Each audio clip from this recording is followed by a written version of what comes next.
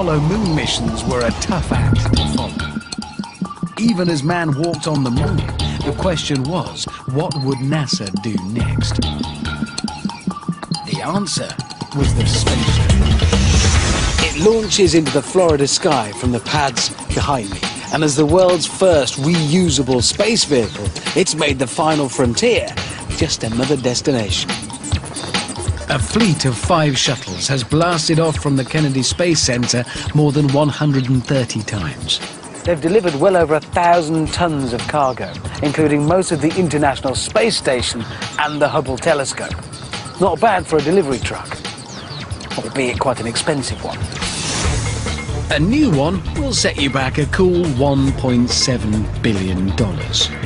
And taking it out for a spin costs about $450 million.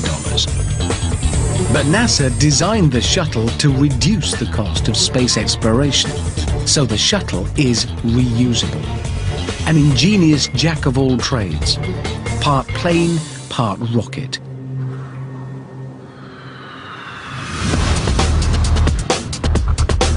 I've come to look behind the scenes. Only astronauts or rocket engineers get close to the shuttle. This is the place where it starts, so next stop, space. But as they prepare for the shuttle's last ever launches, NASA has given me special access to see how it really works. The shuttle is a combination of specialized parts put together for every trip and then rolled out to the launch pad rather slowly.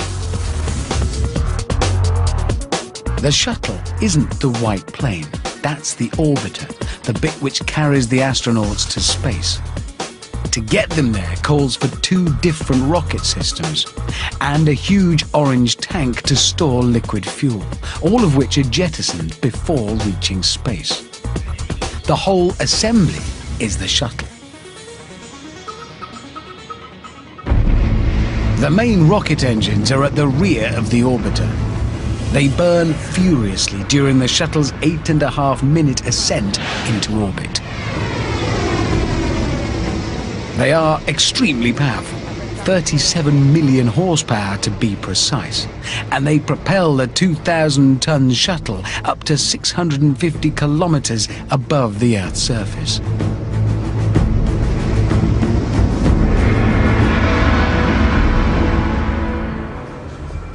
NASA has allowed me into the workshop where they overhaul the engines. This is our main engine shop. This is where it all happens. This is where we prepare all these motors after they've flown to reinstall and get ready to go again. And these are there. Mike Cosgrove is no ordinary grease monkey. He's one of NASA's elite rocket scientists. These are the next set of engines we're going to be installing. We're finishing up the processing on those. They've flown and gone through our shop here and been completely refurbished, and we're just putting the final touches. So these are being used next? This will be used next. This isn't a one-shot deal, is it? No, this is a reusable engine. Some of these motors have flown up to 25 times. 4 million miles per trip. This could be 100 million miles. Yeah, absolutely. Probably time for service. These engines don't just travel enormous distances, they withstand extreme temperatures. Without any protection, they would self-destruct. Temperatures exceed 3,300 degrees C, or 6,000 degrees Fahrenheit. At 6,000 degrees, what would they do? Normal metals would melt. Yeah. Gone. And that is a problem. Engines that melt will never do the job they're supposed to do. It's like trying to make a kettle out of chocolate. And we start with the very definition of uselessness, a chocolate kettle. Chocolate kettles, of course, famously useless because in order to heat water to be hot enough to make a decent cup of tea, well, on the way, you'll melt the kettle. Chocolate is designed to melt in the mouth. In other words, at just below body temperature. So just to prove the point, I shall now try to make a lovely cup of tea. Yeah, clearly already it is having trouble. Yep, its reputation is clearly deserved. Useless. Just as easily as my kettle, at shuttle operating temperatures, even metals would melt like chocolate. For the solution, NASA turned to a 19th century machine that transformed church music. Church organs need a flow of air. Until a little over 100 years ago, it was pumped by hand. Right, to work. This is the lever, those are the bellows. I pump the lever, it puts air into the system. And there you have it, the original Hammond organ. Sorry, couldn't resist it.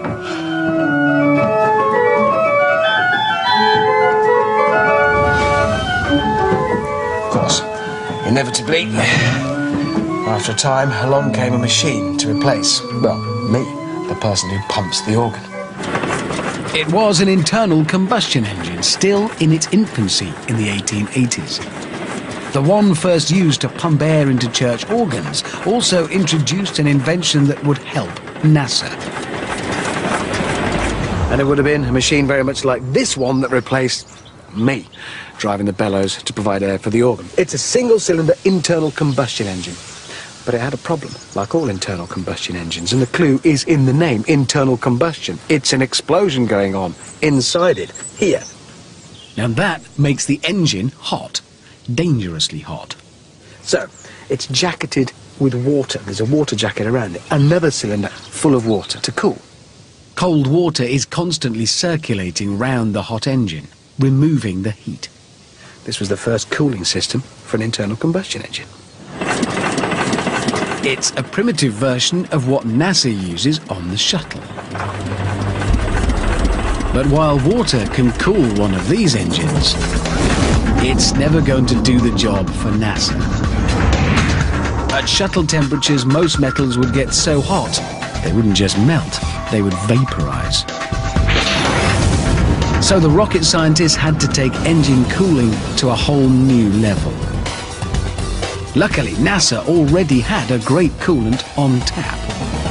Inside the giant orange tank is the fuel, super cold liquid hydrogen.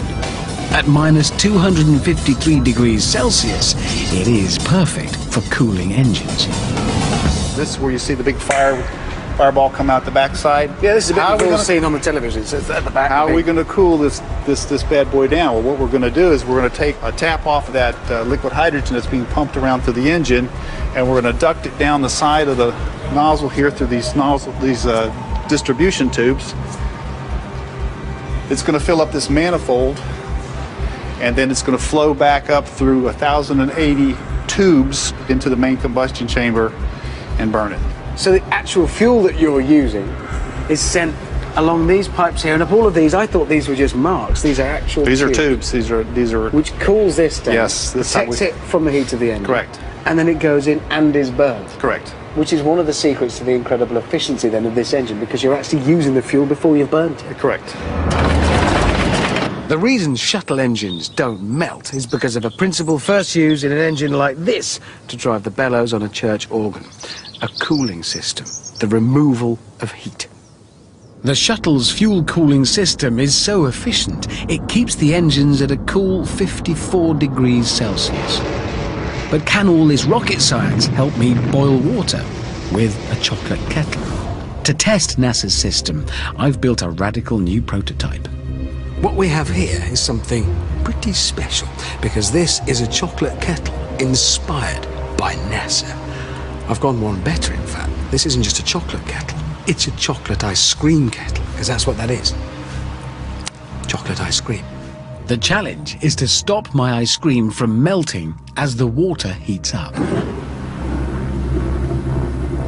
Here's how it's working. This is the fuel for the burner down here, liquid propane. It's rushing along this narrow tube here, up here. Just like the Shuttle, I'm using freezing cold fuel to do the cooling for me. It then carries its way around here, down here, into the burner. That's the actual fuel I'm using. Because it's staying cool up here, despite this being full of now boiling water, my ice cream is staying frozen. That's NASA, that is. 100 degrees on the inside, below 0 on the outside. But it still isn't a perfect kettle. One thing I didn't design in any way of pouring it out.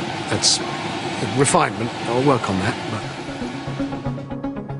But just like my ice cream, the Space Shuttle main engines don't melt, even though they should be getting really, really hot.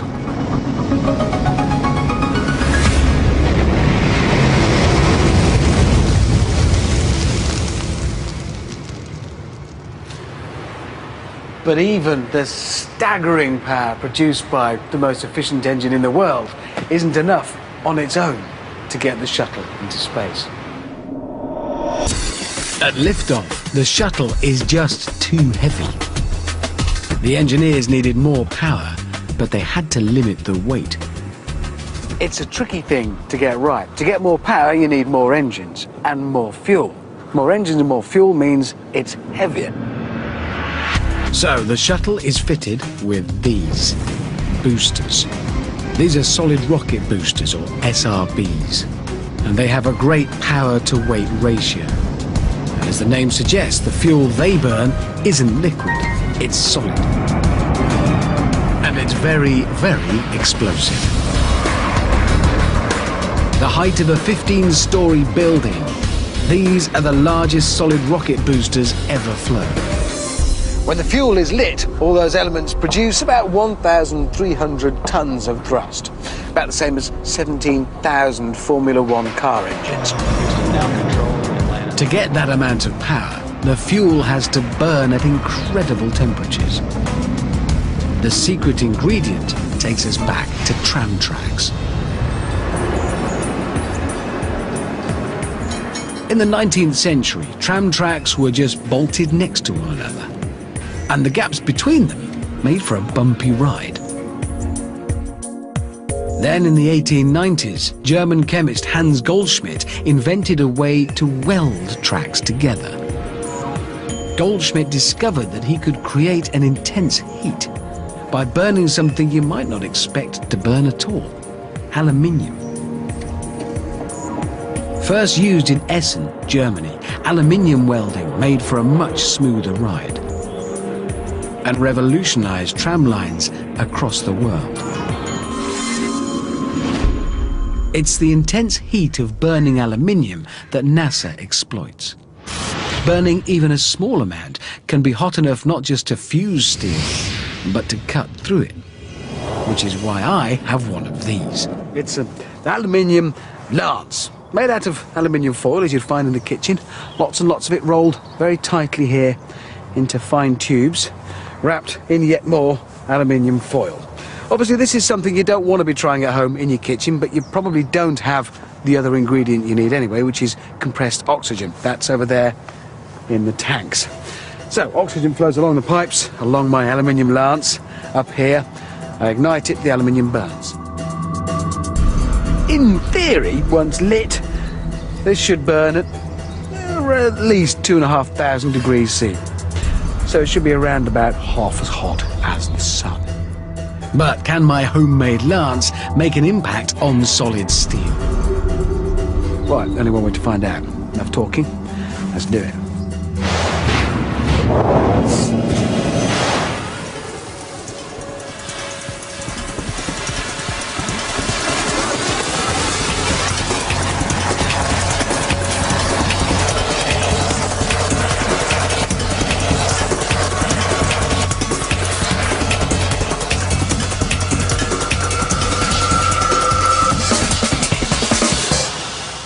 Sometimes you can look at theories and numbers on paper, and sometimes you just need to see solid evidence, and I think that counts. Clearly that was pretty hot. Burning aluminium provides enough heat to cut through steel and weld tram tracks together. And it's the vital ingredient for the shuttle's solid rocket boosters. Of course, the SRBs aren't just full of aluminium foil. There is other stuff in there as well, although you wouldn't want to wrap your sandwiches in any of it. Ammonium perchlorate to provide oxygen for combustion. Iron oxide, rust, to help it burn. It's the powdered aluminium, though, that creates super high temperatures.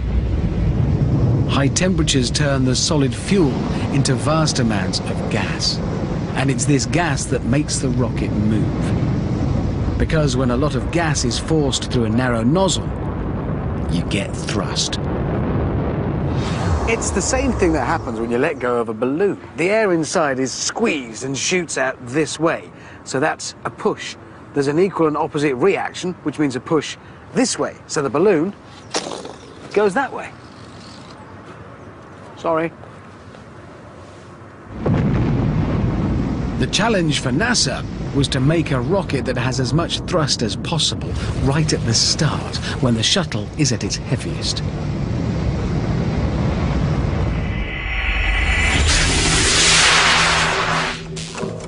In an attempt to find out how they do that, I've asked rocket man David Beaton to help me build my very own Great British Space Fleet of 2. And just like the shuttle's rocket boosters, we are using solid fuel made with powdered aluminium. So this is the fuel. Can I hold it? Yeah.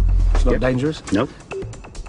There's the same amount of fuel in each rocket, which will burn along its entire length. But the fuel with the hole down the middle should burn faster. More fuel will be on fire at once. So the rocket should fly faster right from the word go. So because that's burning faster, the same load... The same load, yeah. Burning faster, yeah. The power is given more quickly. This will give a real good peak of power, and as it burns out, it will also progressively increase the thrust as well. Yeah. And will that make a visible difference? Oh, yes. Yeah. Can we test it? We can. Can we have a race? I would think so.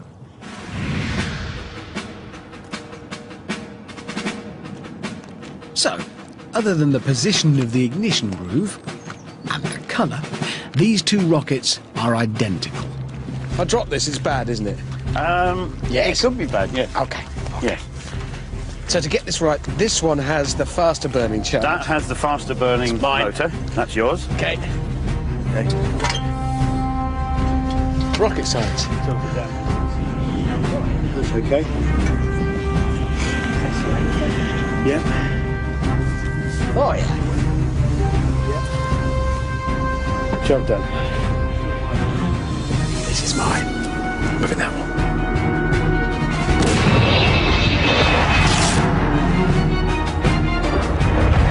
We'll arm the system.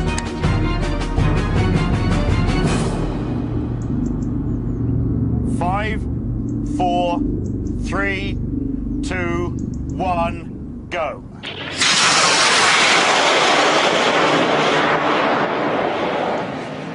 In just 10 seconds, the red rocket shoots 600 meters into the air. I think that was quite clear that the red one was a lot faster. The red rocket's fuel burns much faster, because more of the fuel is on fire at once. This means more hot gas is produced in a shorter time, which gives this rocket more thrust.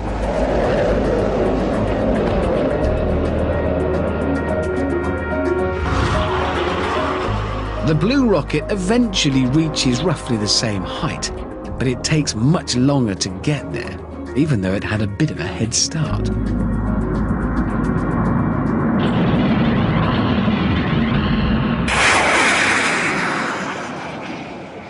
It was visibly quicker. It was, oh, and that's just a faster burn. That's just a fast burn. But same energy release, just same energy release, just release more quickly. Got to find them now, obviously. Yes. Yeah. NASA's shuttle engineers need maximum thrust, so they go for a bigger, faster burn, like the red rocket. At launch, each booster is burning fuel at the unbelievable rate of 5 tons every second. They burn for about 2 minutes. Then they're jettisoned.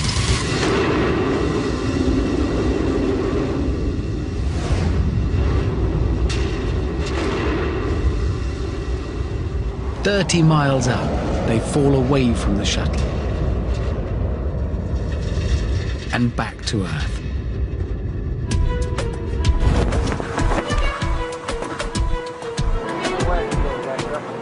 They crash land into the Atlantic Ocean.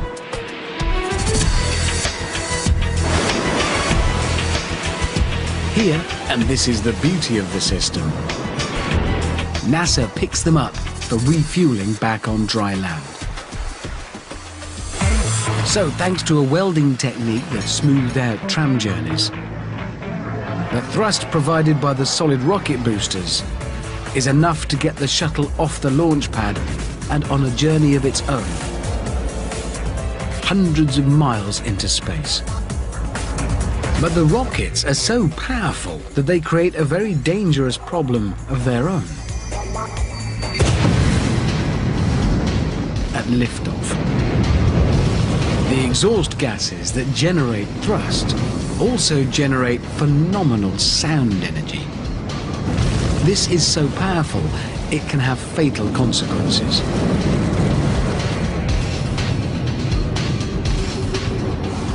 And this is the launch pad where it all happens. During a launch, this place is just alive with energy. Flames, searing gases, incredible amounts of noise. I'm underneath where the shuttle sits on the launch pad. This is the flame trench. I can only be here because the shuttle isn't in place right now. You certainly wouldn't want to be here when the countdown hits 0. And this trench was used in some Apollo missions as well. Just to think of the incredible amounts of energy that these walls have taken over the years, it kind of boggles the mind. The firing rockets create a thunderous sound that slams into the bottom of this trench. This sound is energy. And systems engineer John Lorch knows how powerful this can be. Even way back, 3 miles away, you can feel that energy just popping in your chest, you know, and it's just amazing the amount of energy. Unchecked, all this energy would bounce off the ground, straight back up towards the shuttle. The vibrations would be so powerful, they would wreak havoc. On the first ever shuttle mission, they ripped heat-resistant tiles off the surface of the orbiter. That time, the orbiter returned to Earth safely, but it could have burnt up on re-entry. So the engineers needed to find a way to protect the shuttle from reflected energy. To do that, they had to absorb the sound energy that roared down here and then bounced back up and hit the shuttle itself. Back at the Hammond Space Centre, UK, I can't replicate the shuttle's thunderous sound, but I can give you a taste of its destructive power. I'm going to build a wall here, and then I'm going to knock it over with a pulse just of air. Like that, only bigger, a lot bigger. I'll just use the half one on the end. Look, I made a neat job of that. That's the wall built. And over here is what I hope is going to blow it over. A vortex cannon.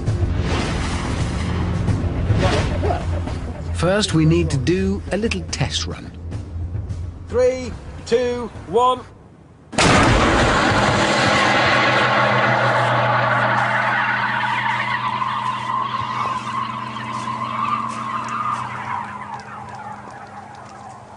That is up there amongst the most amazing things I've ever seen.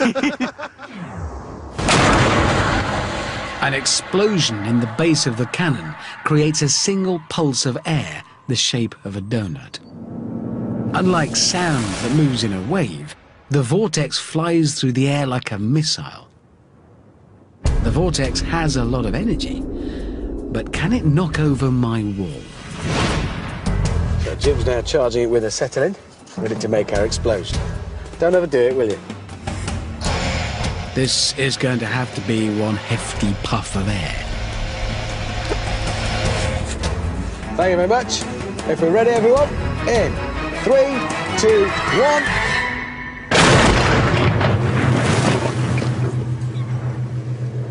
It's just air.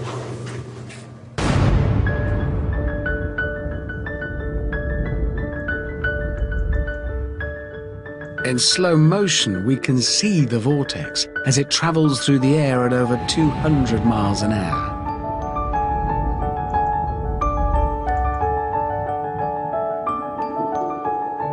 And as you can see, it creates a fair amount of distraction.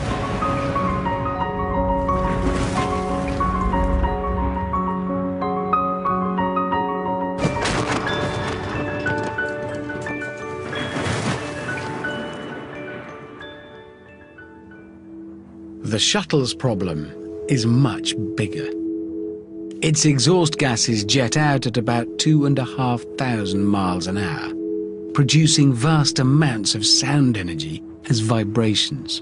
The engineers needed to find a way to protect the shuttle. NASA turned to a system that connects the shuttle to U-boats via bubbles. Acoustics expert Tim Layton from the University of Southampton shows me how. What we have here is our very own mini sonar system. A tube of water, a speaker at the bottom that plays cheeps of sound, and at the top a special underwater microphone that will pick them up. You can hear the sound cheeps, and they're represented on screen here. I'm going to introduce bubbles in here, because bubbles are really powerful at absorbing sound. So here we go. So this is the key thing to watch. That cheep is going to disappear. All right. So here we go. So you're literally just blowing bubbles into it with the machine? Yeah. All right, I can hear that. But look at the screen. It's gone. The bubbles that you can see in the pipe are killing off that sound entirely. We're still playing the sound cheeps through the water, but even the smallest bubbles are stopping the microphone from picking them up. There's nothing And it's in still there gone. now. We're still Are waiting. they enough to stop it? Yep. But there's hardly any. So these tiny, Yep. almost microscopic bubbles Killing are off all that completely sound. killing the sound on there. The bubbles soak up the sound by getting hot. So, literally then, the sound leaves here, which is just Yep. this wave, this movement coming up through here. Yep. When it encounters bubbles of air in the water, Yep. the wave squashes the bubbles of Yep. air, that heats them up, Yep. so the energy in the sound wave is turned into energy Heat. in heat. So bubbles absorb sound. But how does that help submarines? World War II, the German U-boat fleet is under attack. The Germans want to make their subs untraceable to the Allied destroyers and their sonar systems. The Allied sonar worked by sending out sound cheeps from their ships and then waiting for the echo to bounce back from a solid object. This could tell them where the German subs were. If the Germans could absorb the sonar cheeps, no echo. They would be invisible. So they created rubber tiles to glue to the sides of their subs. Tiles with bubbles in them. This is a genuine World War II lining from a German submarine. And you see it's stuck onto the submarine this way. This side is smooth, but this side has holes in, has voids in. The holes trap air, creating thousands of little bubbles. When a sonar ping comes and hits this, these absorb the sound in the same way that those bubbles did. So bubbles can make German U-boats invisible. But the shuttle isn't underwater, obviously.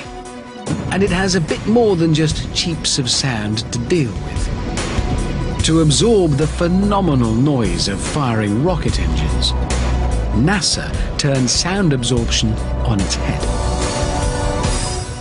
Instead of air in water, they put water in air. Tim's got another tube with just air in it. We're still sending cheeps of sound through it. But this time we're going to try to block them with a mist of water droplets.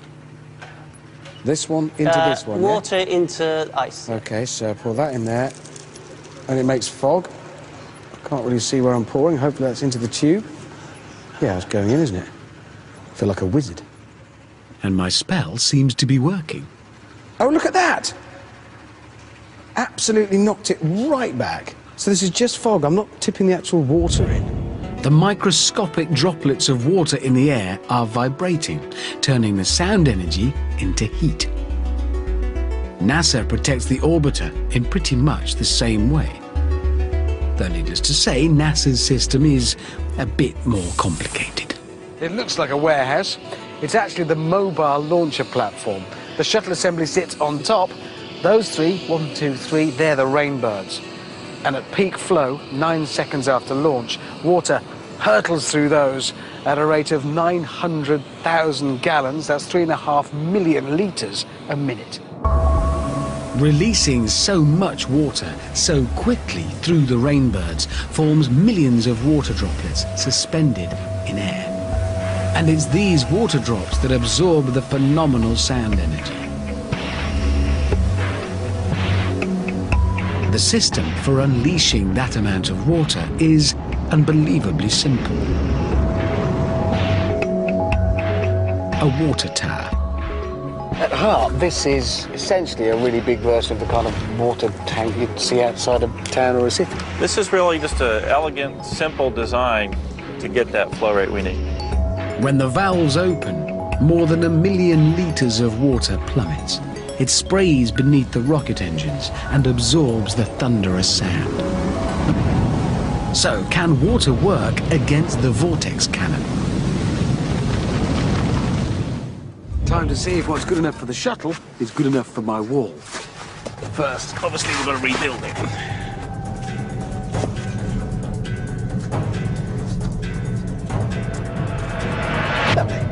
Next, we need water.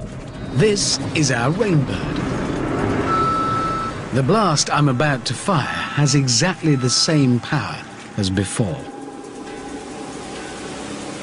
But this time, there's a curtain of water between the cannon and the blocks. Okay, if we're ready, everybody, in 3, 2, 1.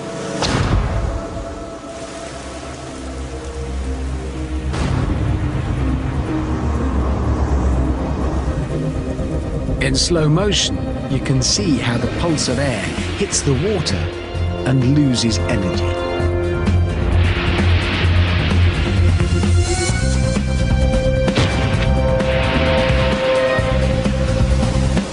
Well, look at that.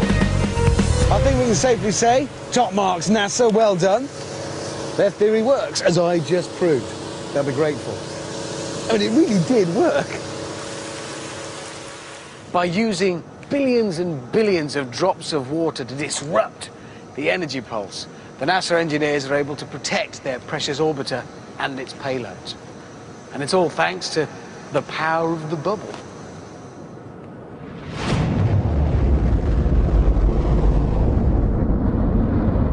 Eight and a half minutes after liftoff, the orbiter is more than 190 miles above Earth.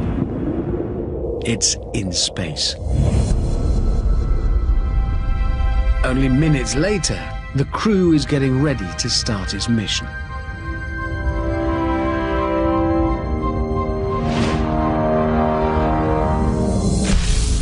The orbiter was designed, basically, to be a delivery van. A very expensive, very technologically advanced delivery van. Its job is to deliver things into space. So far, it's put satellites, telescopes, and most of the International Space Station up there. But you can't just pop open the back and pull out your cargo, especially when it's likely to be a satellite, chunk of space station.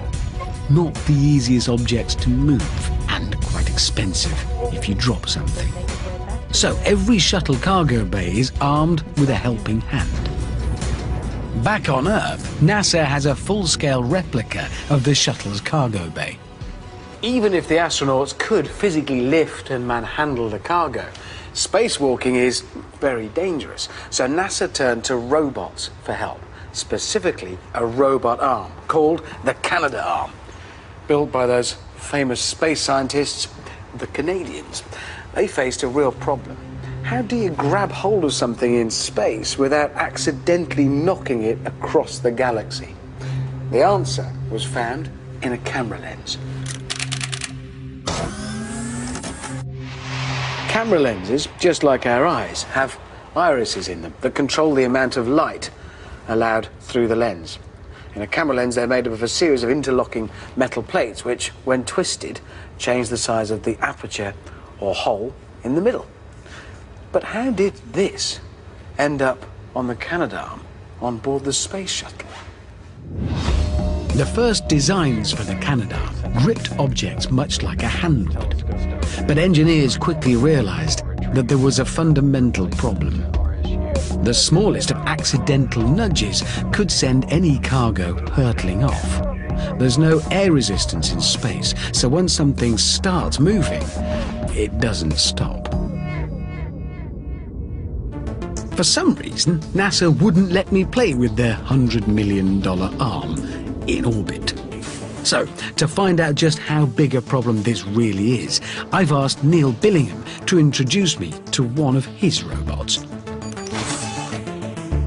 Can I move it like that? Yeah. So that's forward. Ooh, it's faintly spooky. What I'm doing is pretty much what shuttle astronauts have to do in space. And I'm beginning to get the hang of it. See if I can scratch my nose a bit. It's annoying. It's the best thing I've ever played with. It's mega. On Earth, the claw on the end can open and close, making it a perfect tool for grabbing things. I'll close the gripper, and then the other one will open it. I'm glad I didn't do that when my nose was in it. So this claw arrangement here, clearly a very useful multi-purpose device here on Earth. How would it work in space? Well, we can find out because I've constructed here my very own satellite. The helium balloon does behave a bit like a weightless satellite in space. So it's very hard to grab hold of. And I'm not just making this up. Peter Stibrani is a Canadarm expert. Okay, so it's in position. I'm going to go for a grip. Well, that's not worked at all. That's also given it a little bit of a shove. I presume in space that would be really bad news, wouldn't it? Certainly, you could push your target away from you. And if we were in space, that would have just kept going. One wrong move on the real 15-meter long arm, and I could send millions of dollars worth of satellite racing out of reach. Somebody would be cross. NASA needed a new way to grab hold of things in space. One with 100% accuracy. Then one of the engineers working on the robot arm had a eureka moment. A keen photographer, his inspiration was the camera iris. And I have a mini version of what he helped design to go into space. Like a camera iris, it rotates, but instead of interlocking plates, it has 3 wires that close in. And almost straight away, I've captured what it is I'm after. I reckon... There's my space telescope. Cool, it took me seconds to do it. Why is it so much easier with that than it was with just an ordinary grab? The initial volume that it can grab is very large. So all you have to do is make sure that your target is somewhere in there, and you don't have to do a lot of alignment. Once locked tight, astronauts can easily maneuver a chosen satellite. Thanks to a simple camera iris, the Canadarm is now a vital part of all shuttle missions.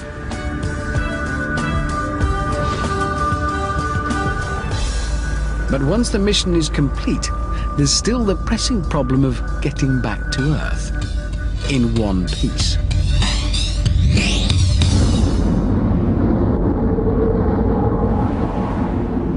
The return journey is one of the most dangerous parts of any shuttle mission. And it can be fatal, as every astronaut is all too aware. In 2003, the orbiter Columbia burned up as it re-entered Earth's atmosphere, killing all 7 crew members.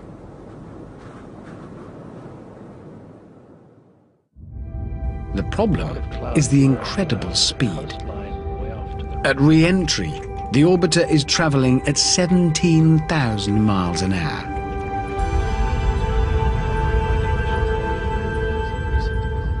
High speeds in space are not a problem. There's no atmosphere. But start hitting trillions of tiny particles in the upper atmosphere and things change. Hitting all those particles creates friction, a lot of friction, and that generates heat. Aeroplanes, missiles and bullets are usually streamlined so they can slip through the air, creating as little friction as possible. and early scientists thought that approach would work for rockets. But in the 1950s, space scientist Harvey Allen realized that rocket speeds come with their own problem. Travel at 5 times the speed of sound and above, and the friction is too intense. No matter how sleek the design, no known substance could survive the heat for long. Allen's solution was, at first hearing, pretty radical. Rather than make the nose of anything needing to re-enter the atmosphere sharp and sleek, he said to make it blunt, deliberately unaerodynamic. And that's why the orbiter's blunt nose can be connected back to a particularly unaerodynamic flying object, the cannonball. We now know a round cannonball is not the perfect flying shape, but its ultimate aim is not to fly. It's to smash as much of something as possible. But how does smashing into air help the orbiter on re-entry? This is the University of Manchester, but it's a very specific little corner of the university because these machines are dedicated to serving another very, very special machine through there. It's a wind tunnel, but these winds will be travelling at hypersonic speeds, up to Mach 6. That's 6 times the speed of sound. Now, obviously, that kind of performance involves the release and control of stupendous amounts of energy, which is why the actual wind tunnel itself isn't as big as some you might be used to. So, to go inside it, I have one mini orbiter with a pointy nose and one with a blunt nose. Kostas Kontis is the head of aerospace research. First, I want to see exactly why a pointy nose design is such a bad idea for the orbiter. I guess it's got to be fairly firmly fixed. Of course, because we don't want them to fly around during the day. It's quite dangerous. What if this tunnel goes off while my hand's in there? Probably you'll lose your hand. Literally just blown away? Of course, yes. I don't want that to happen. Let's get this done quickly. At these speeds, you can only see what's happening with an elaborate system of mirrors, lenses, and high-speed photography. So, if we can switch off the lights, please. Yes. That's a lot of energy about to be released through there, isn't it? That's right, yes. A 3,700-mile-an-hour jet of air, to be precise. Fire!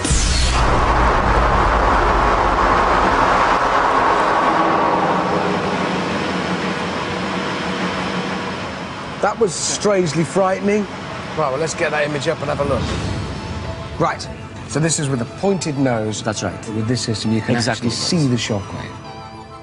The air around the nose is compressed so much that it forms superheated shockwaves. It actually hits the wings. So that's the tricky part, because it's quite dangerous.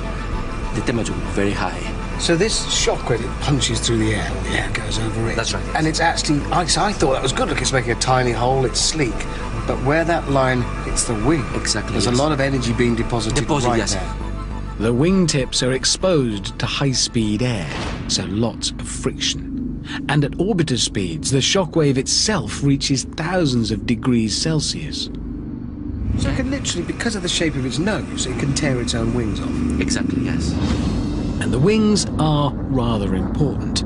Up until re-entry, the shuttle has been a rocket. But now, it's a plane that has to glide back to Earth. So entirely counter to what we would expect, the pointy shape doesn't work. So how will the blunt nose fare? Fire!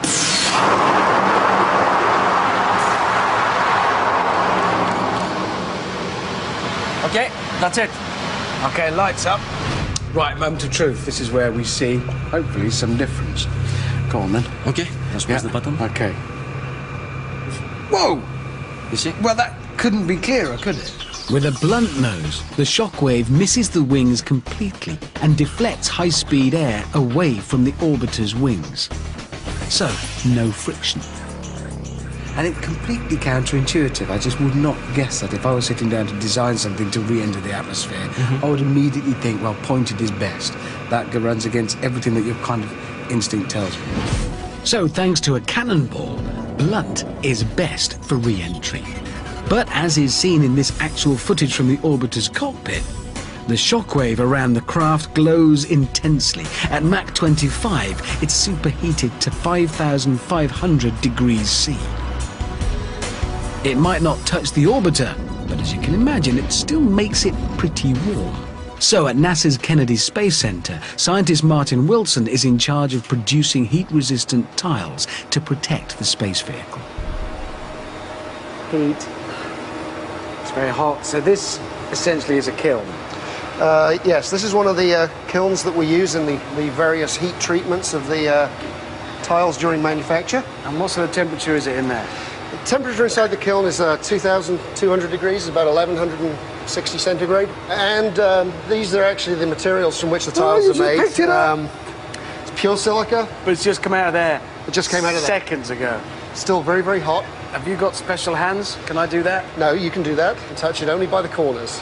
That's just come out of that kiln. That's astonishing. You can still see the energy that's bouncing around inside. Silica cools down very fast at its edges. But because the tiles are effectively a silica foam, they're also full of air, and this makes them great insulators. So, thanks to these heat-resistant tiles and cannonballs, the orbiter completes re-entry and glides in for landing. It touches down at just 220 miles an hour. So, after a journey of some 4 million miles at about 23 times the speed of sound, the orbiter, the final part of the shuttle, is safely here, back on Earth. Over 3 decades, NASA's shuttle fleet has travelled over 500 million miles. It's taken mankind into space to orbit our world and push the frontiers of our knowledge. And it owes its engineering DNA to a church organ, a German U-boat, tram tracks, a camera, and a cannonball.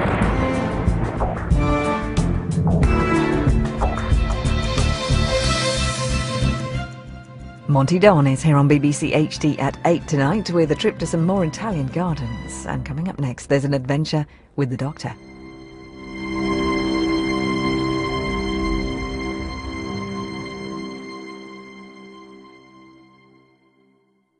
Is the fuel, can I hold it? Yeah. It's not dangerous? No.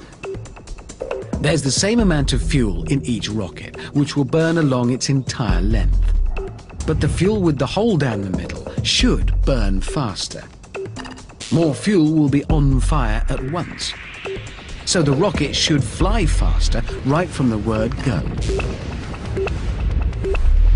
So because that's burning faster, the same load... The same load, yeah. Burning faster, yeah. The power is given more quickly. This will give a real good peak of power, and as it burns out, it will also progressively increase the thrust as well, yeah. And will that make a visible difference? Oh, yes. Yeah. Can we test it? We can. Can we have a race? I would think so.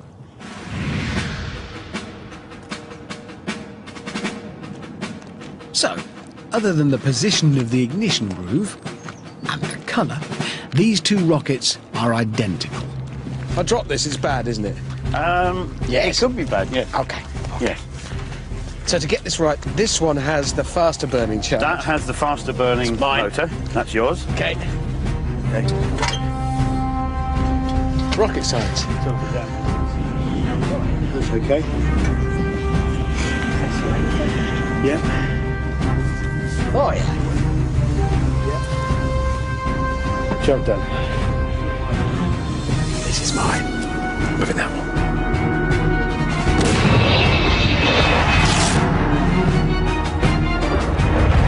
We'll arm the system.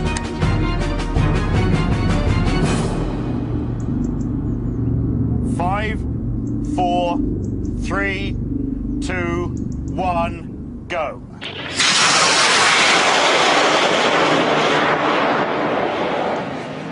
In just 10 seconds, the red rocket shoots 600 meters into the air. I think that was quite clear that the red one was a lot faster. The red rocket's fuel burns much faster, because more of the fuel is on fire at once. This means more hot gas is produced in a shorter time, which gives this rocket more thrust.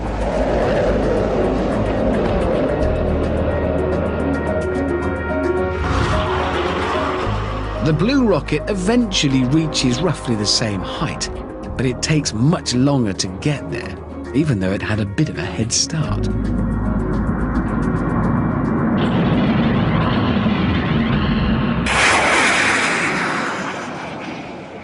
It was visibly quicker. It was, and that's just a faster burn. That's what That's just a fast burn. But same energy release, just same energy release, just release more quickly.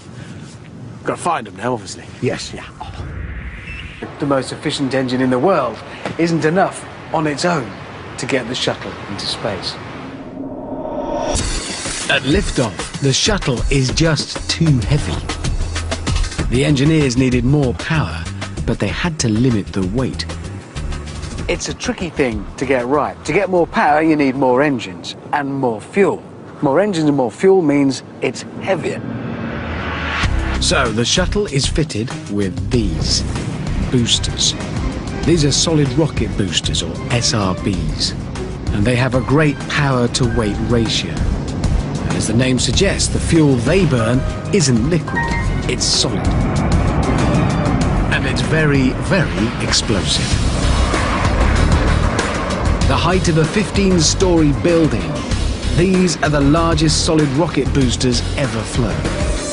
When the fuel is lit, all those elements produce about 1,300 tons of thrust, about the same as 17,000 Formula One car engines. To get that amount of power, the fuel has to burn at incredible temperatures. The secret ingredient takes us back to tram tracks. In the 19th century, tram tracks were just bolted next to one another, and the gaps between them made for a bumpy ride. Then in the 1890s, German chemist Hans Goldschmidt invented a way to weld tracks together. Goldschmidt discovered that he could create an intense heat by burning something you might not expect to burn at all: aluminium. First used in Essen, Germany, aluminium welding made for a much smoother ride and revolutionized tram lines across the world. It's the intense heat of burning aluminium that NASA exploits. Burning even a small amount can be hot enough not just to fuse steel, but to cut through it, which is why I have one of these. It's an aluminium lance, made out of aluminium foil, as you'd find in the kitchen. Lots and lots of it rolled very tightly here into fine tubes, wrapped in yet more aluminium foil. Obviously, this is something you don't want to be trying at home in your kitchen, but you probably don't have the other ingredient you need anyway, which is compressed oxygen. That's over there in the tanks. So, oxygen flows along the pipes, along my aluminium lance. Up here, I ignite it, the aluminium burns. In theory, once lit, this should burn at least 2,500 degrees C. So it should be around about half as hot as the sun. But it's like a warehouse. It's actually the mobile launcher platform. The shuttle assembly sits on top. Those three, 1, 2, 3, they're the rainbirds. And at peak flow, 9 seconds after launch, water hurtles through those at a rate of 900,000 gallons, that's 3.5 million litres a minute. Releasing so much water so quickly through the rainbirds forms millions of water droplets suspended in air. And it's these water drops that absorb the phenomenal sound energy. The system for unleashing that amount of water is unbelievably simple. A water tower. At heart, this is essentially a really big version of the kind of water tank you'd see outside a town or a city. This is really just an elegant, simple design to get that flow rate we need. When the valves open, more than 1 million litres of water plummets. It sprays beneath the rocket engines and absorbs the thunderous sound. So, can water work against the vortex cannon? Time to see if what's good enough for the shuttle is good enough for my wall. First, obviously, we've got to rebuild it.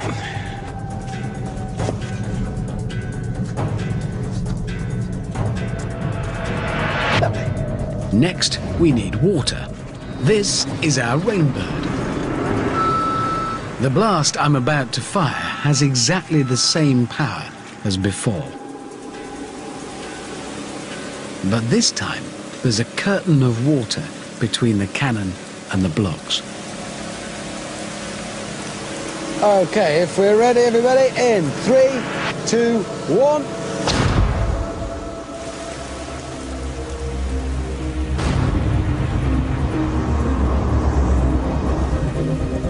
In slow motion, you can see how the pulse of air hits the water and loses energy.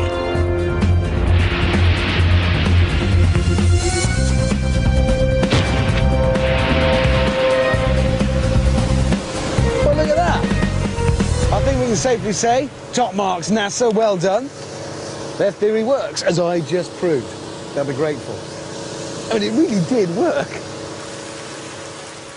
By using billions and billions of drops of water to disrupt the energy pulse, the NASA engineers are able to protect their precious orbiter and its payloads. And it's all thanks to the power of the bubble.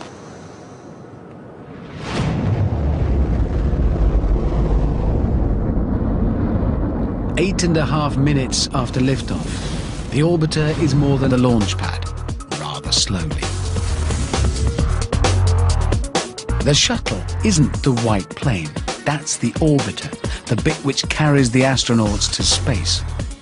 To get them there calls for 2 different rocket systems and a huge orange tank to store liquid fuel, all of which are jettisoned before reaching space. The whole assembly is the shuttle. The main rocket engines are at the rear of the orbiter. They burn furiously during the shuttle's 8.5-minute ascent into orbit. They are extremely powerful, 37 million horsepower to be precise, and they propel the 2,000-ton shuttle up to 650 kilometers above the Earth's surface.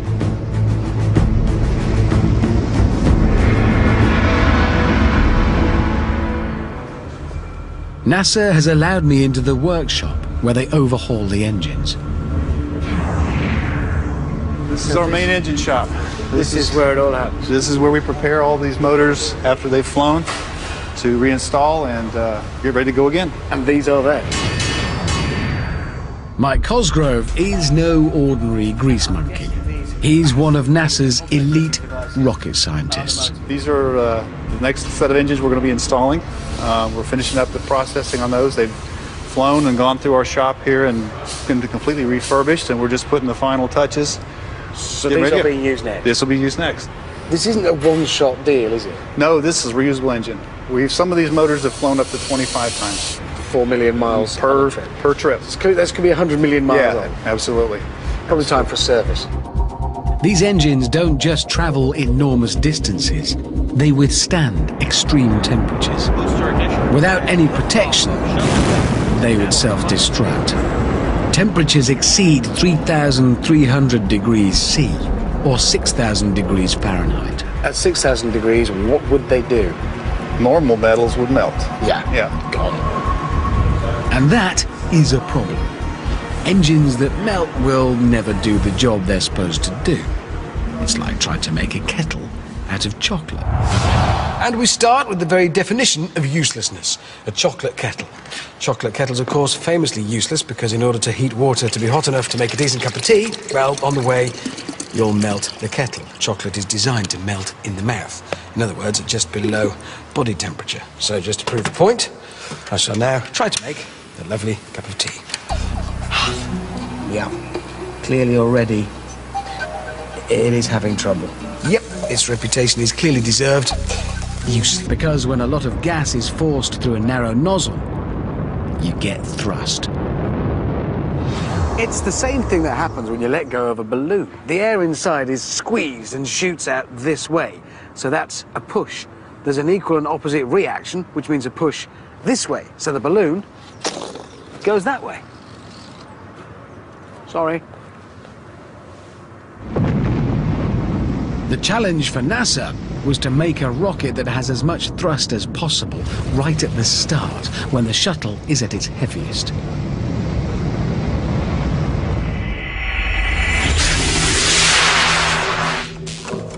In an attempt to find out how they do that, I've asked rocketman David Beaton to help me build my very own Great British Space Fleet of 2. And just like the shuttle's rocket boosters, we are using solid fuel made with powdered aluminium. So this is the fuel. Can I hold it? Yeah. It's not dangerous? No. There's the same amount of fuel in each rocket, which will burn along its entire length. But the fuel with the hole down the middle should burn faster. More fuel will be on fire at once. So the rocket should fly faster right from the word go. So because that's burning faster, the same load... The same load, yeah. Burning faster, yeah. The power is given more quickly. This will give a real good peak of power, and as it burns out, it will also progressively increase the thrust as well. Yeah. And will that make a visible difference? Oh, yes. Yeah. Can we test if it? We can. Can we have a race? I would think so.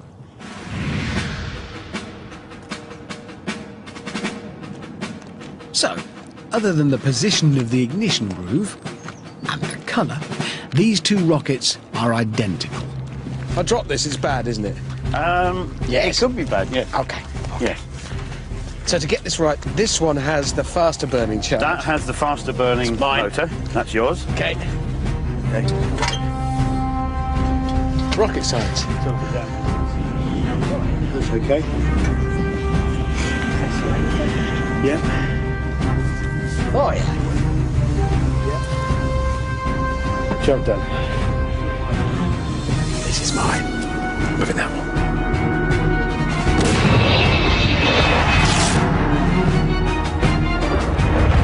We'll arm the system.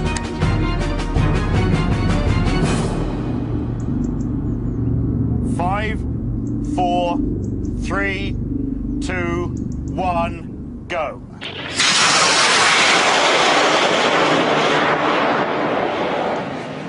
In just 10 seconds, the red rocket shoots 600 meters into the... That's forward. Ooh, it's faintly spooky. What I'm doing is pretty much what shuttle astronauts have to do in space. And I'm beginning to get the hang of it.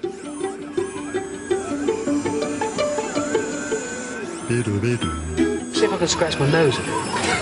It's annoying. It's the best thing I've ever played with. It's mega. On Earth, the claw on the end can open and close, making it a perfect tool for grabbing things. I'll close the gripper, and then the other one will open it. I'm glad I didn't do that when my nose was in it. So this claw arrangement here, clearly a very useful multi-purpose device here on Earth. How would it work in space? Well, we can find out because I've constructed here my very own satellite. The helium balloon does behave a bit like a weightless satellite in space. So it's very hard to grab hold of. And I'm not just making this up. Peter Stibrani is a Canadarm expert. Okay, so it's in position, I'm going to go for a grip. Well, that's not worked at all. That's also given it a little bit of a shove. I presume in space that would be really bad news, wouldn't it? Certainly you could push your target away from you. And if we were in space, that would have just kept going. One wrong move on the real 15-meter long arm, and I could send millions of dollars worth of satellite racing out of reach. Somebody would be cross. NASA needed a new way to grab hold of things in space. One with 100% accuracy. Then one of the engineers working on the robot arm had a eureka moment. A keen photographer, his inspiration was the camera iris. And I have a mini version of what he helped design to go into space. Like a camera iris, it rotates, but instead of interlocking plates, it has 3 wires that close in. And almost straight away, I've captured what it is I'm after. I reckon. There's my space telescope. Cool. It took me seconds to do it. Why is it so much easier with that than it was with just an ordinary grab? The initial volume that it can grab is very large. So all you have to do is make sure that your target is somewhere in there, and you don't have to do a lot of alignment. Once locked tight, astronauts can easily maneuver a chosen satellite. Thanks to a simple camera iris, the Canadarm is now a vital part of all shuttle missions.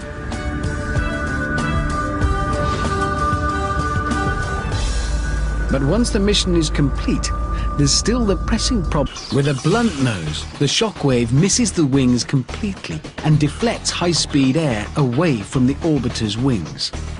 So, no friction.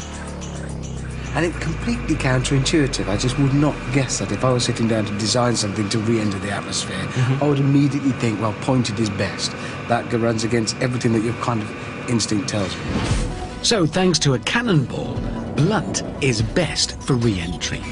But as is seen in this actual footage from the orbiter's cockpit, the shockwave around the craft glows intensely. At Mach 25, it's superheated to 5,500 degrees C. It might not touch the orbiter, but as you can imagine, it still makes it pretty warm. So at NASA's Kennedy Space Center, scientist Martin Wilson is in charge of producing heat-resistant tiles to protect the space vehicle. Heat. It's very hot. So this essentially is a kiln. Yes, this is one of the kilns that we use in the various heat treatments of the tiles during manufacture. And what sort of temperature is it in there? The temperature inside the kiln is 2,200 degrees, about 1,160 centigrade. And these are actually the materials from which the tiles are made. Picked it up. It's pure silica. But it's just come out of there. It just came out of there. Seconds ago. Still very, very hot. Have you got special hands? Can I do that? No, you can do that. You can touch it only by the corners. That's just come out of that kiln. That's astonishing. You can still see the energy that's bouncing around inside. Silica cools down very fast at its edges. But because the tiles are effectively a silica foam, they're also full of air, and this makes them great insulators.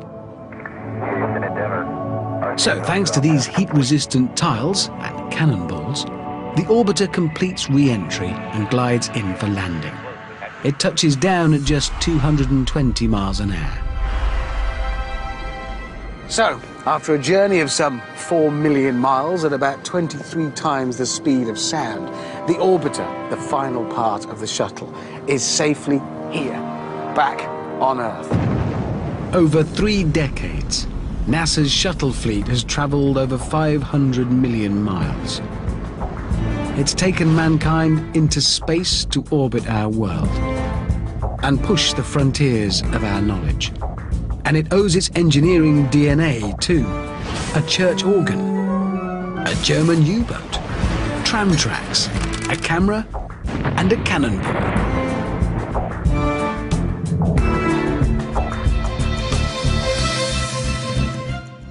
Monty Don is here on BBC HD at 8 tonight with a trip to some more Italian gardens. And coming up next, there's an adventure.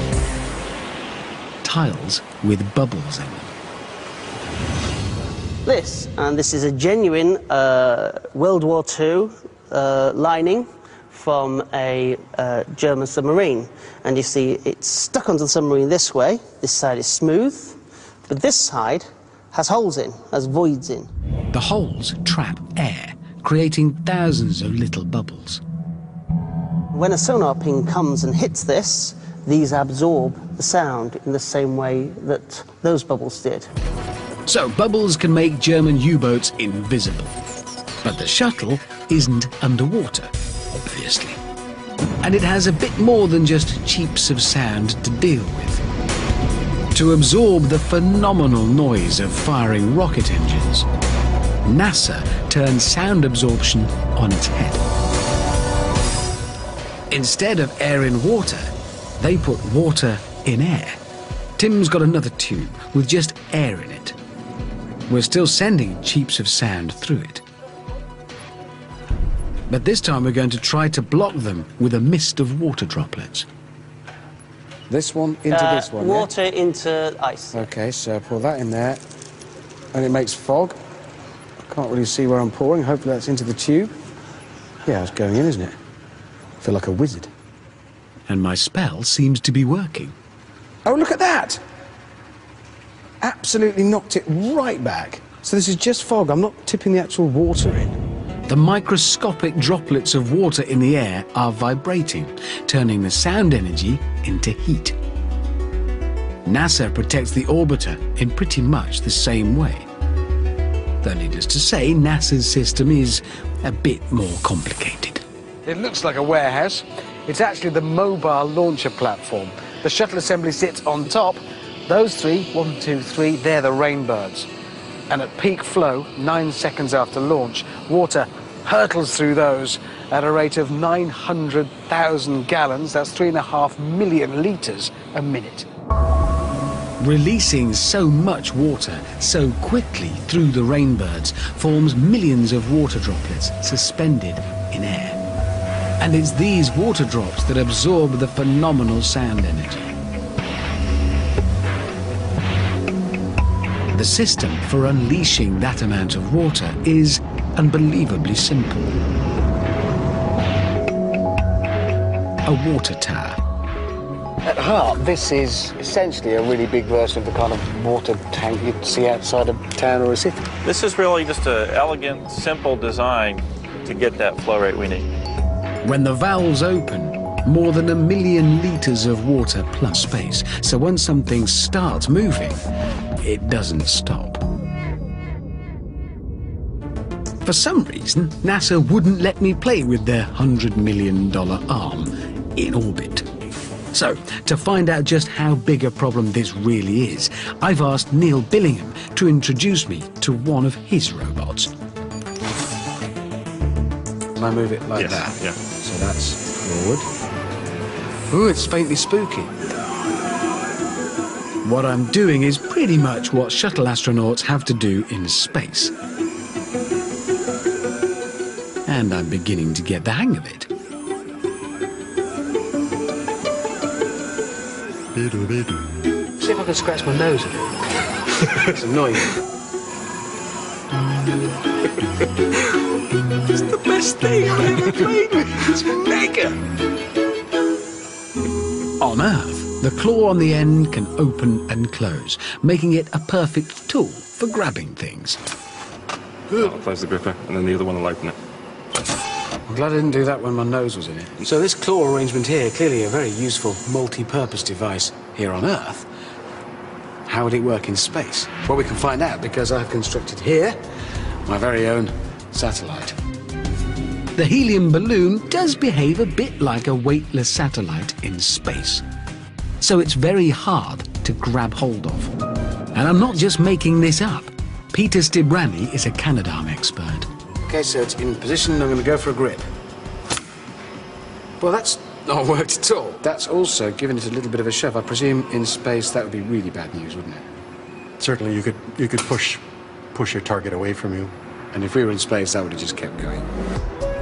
One wrong move on the real 15-metre long arm, and I could send millions of dollars worth of satellite racing out of reach. Somebody would be cross. NASA needed a new way to grab hold of things in space. One with 100% accuracy. Then one of the engineers working on the robot arm had a eureka moment. A keen photographer, his inspiration was the camera iris. And I have a mini version of what he helped design to go into space. Like a camera iris, it rotates, but instead of interlocking plates, it has 3 wires that close in. And almost straight away, I've captured what it is I'm after. I reckon. There's my space telescope. Cool. It took me seconds to do it. Why is it so much easier with that than it was with just an ordinary grab? The initial volume that it can grab is very large. So all you have to do is make sure that Efficient. It keeps the engines at a cool 54 degrees Celsius. But can all this rocket science help me boil water with a chocolate kettle? To test NASA's system, I've built a radical new prototype. What we have here is something pretty special, because this is a chocolate kettle inspired by NASA. I've gone one better, in fact. This isn't just a chocolate kettle, it's a chocolate ice cream kettle, because that's what that is. Chocolate ice cream. The challenge is to stop my ice cream from melting as the water heats up. Here's how it's working. This is the fuel for the burner down here, liquid propane. It's rushing along this narrow tube here, up here. Just like the shuttle, I'm using freezing cold fuel to do the cooling for me. It then carries its way around here, down here, into the burner. That's the actual fuel I'm using. Because it's staying cool up here, despite this being full of now boiling water, my ice cream is staying frozen. That's NASA, that is. 100 degrees on the inside, below 0 on the outside. But it still isn't a perfect kettle. One thing I didn't design in any way of pouring it out. That's refinement. I'll work on that. But just like my ice cream, the space shuttle main engines don't melt, even though they should be getting really, really hot.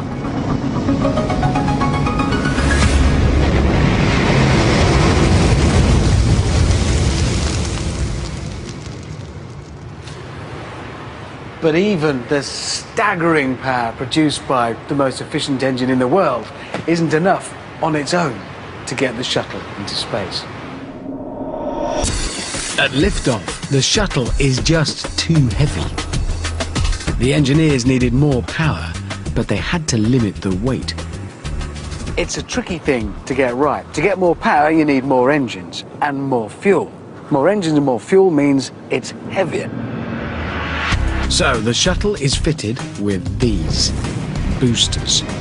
These are solid rocket boosters, or SRBs, and they have a great power-to-weight ratio. As the name suggests, the fuel they burn isn't liquid, it's solid. And it's very, very explosive. The height of a 15-story building, these are the largest solid rocket boosters ever flown. When the fuel is lit, all those elements produce about 1,300 tons of thrust. About the same as 17,000 Formula One carring. 3, 2, 1...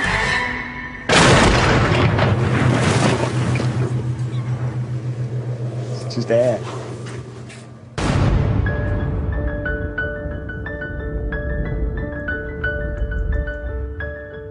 In slow motion, we can see the vortex as it travels through the air at over 200 miles an hour.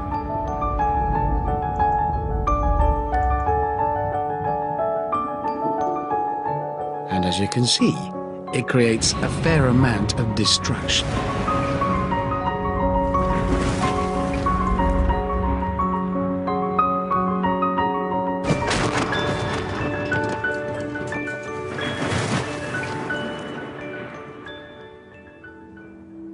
The shuttle's problem is much bigger. Its exhaust gases jet out at about 2,500 miles an hour, producing vast amounts of sound energy as vibrations. The engineers needed to find a way to protect the shuttle. NASA turned to a system that connects the shuttle to U-boats via bubbles. Acoustics expert Tim Layton from the University of Southampton shows me how. What we have here is our very own mini sonar system. A tube of water, a speaker at the bottom that plays cheeps of sound, and at the top a special underwater microphone that will pick them up. You can hear the sound cheeps, and they're represented on screen here. I'm going to introduce bubbles in here, because bubbles are really powerful at absorbing sound. So here we go. So this is the key thing to watch. That cheap is going to disappear. All right. So here we go. So you're literally just blowing bubbles into Just it with the blowing, machine? yeah. All right, I can hear that. But look at the screen. It's gone. The bubbles that you can see in the pipe are killing off that sound entirely. We're still playing the sound cheeps through the water, but even the smallest bubbles are stopping the microphone from picking them up. There's nothing And it's in still there gone. now. We're still waiting. Are they enough to stop it? Yep. But there's hardly any. So these tiny, almost microscopic bubbles killing off all that completely sound. killing the sound on there. The bubbles soak up the sound by getting hot. So literally then, the sound leaves here, which is just this wave, this movement coming up through here. Yep. When it encounters bubbles of air in the water, Yep. the wave squashes the bubbles of Yep. air, that heats them up. Yep. So the energy in the sound wave is turned into energy in heat. So bubbles absorb sound. But how does that help submarines?